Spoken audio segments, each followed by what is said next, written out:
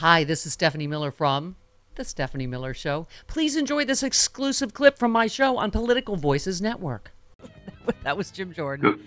You just said he seeks to obstruct DA Alvin Bragg's prosecution of defendant Donald Trump by taking his clown show to New York City. That is the absolute best way to put it, isn't it? I mean, just a complete ridiculous stunt. And it's so transparent. I mean, he's trying to interfere with and obstruct and chill Alvin Bragg in his prosecution of Donald Trump. It really infuriates me that reportedly he's going to parade crime victims out in front of the public to try to beat up on Alvin Bragg, and using crime victims as props for political gain is despicable.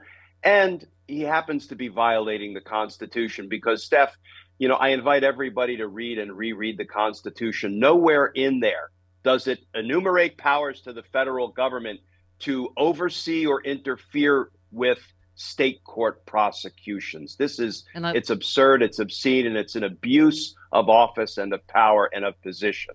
And I loved Mayor Adams said maybe I can give him some tips on controlling crime, since, crime is, 3 times as much in many of the Jim Jordan's Ohio cities as it is in New York. But anyway, let's talk about, you said New York DA Alvin Bragg sues Jim Jordan to force him to stop obstructing the prosecution of defendant Trump because #Justice Matters. So this was a good move and a ballsy move, right? And I'm glad he did it. Talk to us about that a little bit. Yeah, I mean, he has really 3 options. One option is to do nothing. I'm glad Alvin Bragg is doing something.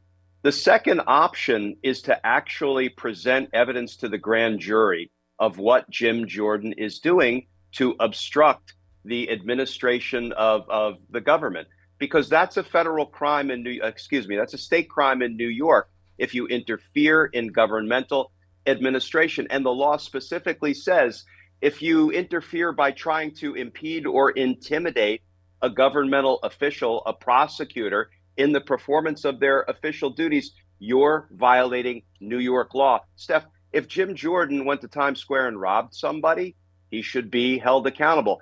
He is trying to rob the people of New York of justice in this prosecution. He's violating New York state law. So Alvin Bragg could begin presenting evidence of that to the grand jury. I don't know that he will. Or his third option, which is the one he took, was to try to bring suit to get Jim Jordan to stop violating the Constitution. Yeah, well, and also you make the point, Jim Jordan, who criminally defied a congressional subpoena, issues congressional subpoenas. And you said New York DA Bragg calls him out for obstructing the prosecution of Trump. You ask a question, will Jordan ever be held accountable for his crimes? That's what I wonder, too. How close are we or not to, these people ever seeing any justice that are in Congress? Well, if Bragg chooses to try to hold Jordan accountable, that's one possibility. And the other is Jack Smith, because he really continues to go scorched earth after both the insurrection and the documents crimes. And if Jordan has criminal responsibility for the insurrection, I have some confidence Jack Smith will get after that. Yeah. Here's one bad thing, because you know everybody. You tweeted, so the judge who drew the Bragg versus Jordan case, Judge Mary Kay, I can't pronounce that, Visco-Shield, Okay, is a Trump appointee who worked for 33 years in, quote, general commercial litigation in New York City, and whose one notable case appears to be dismissing a defamation suit by Karen McDougal against Tucker Carlson. We talk about this almost every week, Glenn, but it's one of the worst things that, I feel from the Trump era is just this complete politicization of justice, right? We have to always go, oh, great, it's a Trump judge. There goes the abortion pill. Oh, it's a Trump judge. There goes the mask mandate on flights. I mean, it is really, it's terrifying, isn't it, to just be that afraid of how politicized the justice system has become. Yeah, he has so degraded the quality of the federal judiciary that it's going to take us generations to dig out and repair. Now, let me add, I don't know if Judge Visco-Shield is going to be an honest broker of the law or not. When I did a little bit of digging, I find it curious that somebody with no government experience, no public service experience, but was in general commercial litigation in New York City for 33 years. Might there be some tentacles that intertwined with Donald Trump's business interests in New York City when that's your only kind of professional experience? I don't know how that qualifies you to be a judge.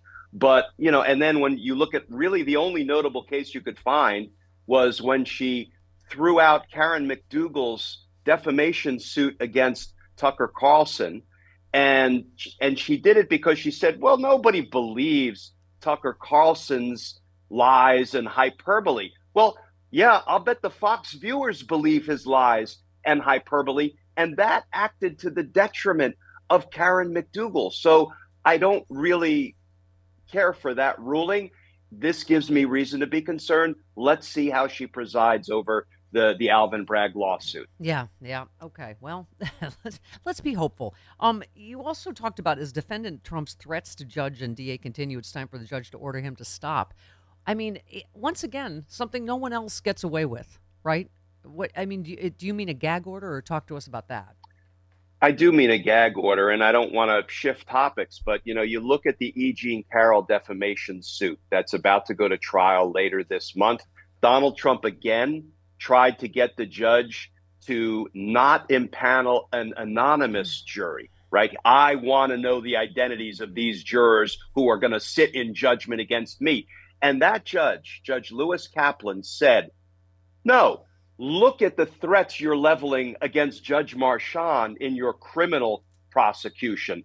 Look at the threats you're leveling against District Attorney Alvin Bragg. I will not disclose the identity of these jurors, so you can do the same thing to them. So there's a judge, Steph, who's acknowledging in the strongest terms what Donald Trump is doing, and that judge is taking some remedies, right? Putting some safety measures in place to address it. However, nobody will order Donald Trump to shut up.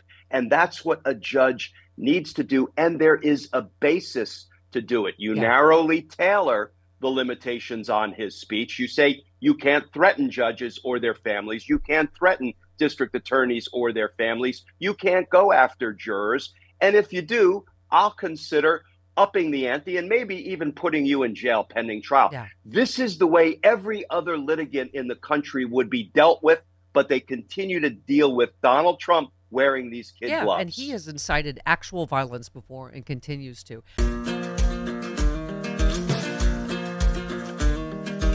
Republicans say they won't cut Social Security, Medicare, or Medicaid. But can honest, hard-working middle-class Americans really believe what these politicians say? Republicans said they wouldn't overturn Roe v. Wade. Here's what Supreme Court Justices Gorsuch, Kavanaugh, and Coney Barrett said during their Senate confirmation hearings.